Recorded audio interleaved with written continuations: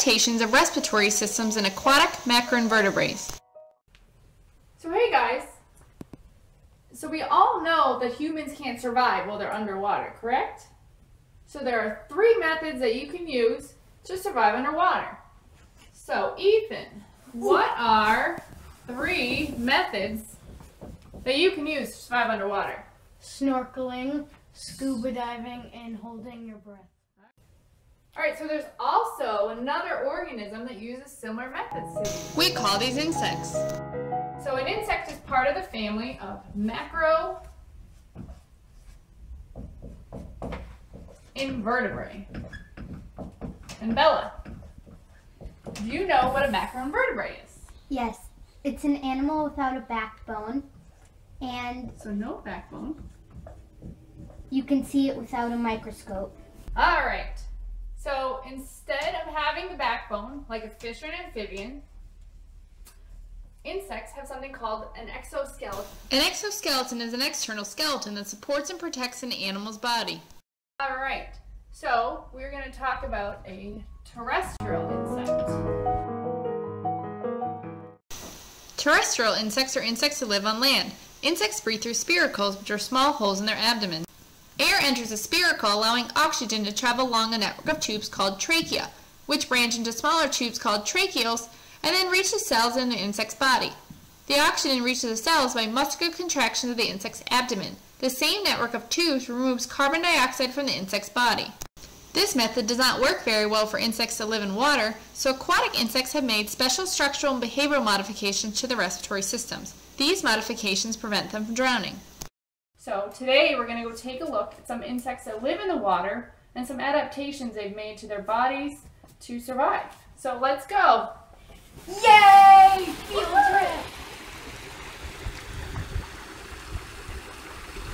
Alright, so that was fun. Yeah. So what did you guys find? I think I found a backswimmer. Aquatic insects such as the backswimmer use a scuba tank style of respiration.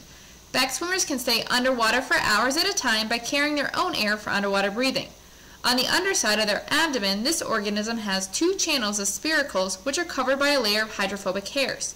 These hairs prevent water from entering the spiracles and allow the backswimmer to store air bubbles while immersed, from which it removes oxygen. The oxygen is drawn through the spiracles and into the respiratory system. When oxygen stores become low, it must swim back to the surface of the water to replenish the supply. I also think I found a crane fly larva. Some insects, such as the crane fly larva that breathe in water, solely rely on the oxygen that is available in the water.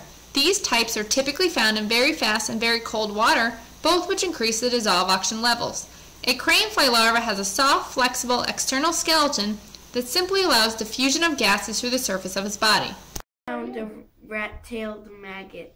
A number of aquatic insects, such as the rat-tailed maggot, have their spiracles located at the end of a long tube called a siphon.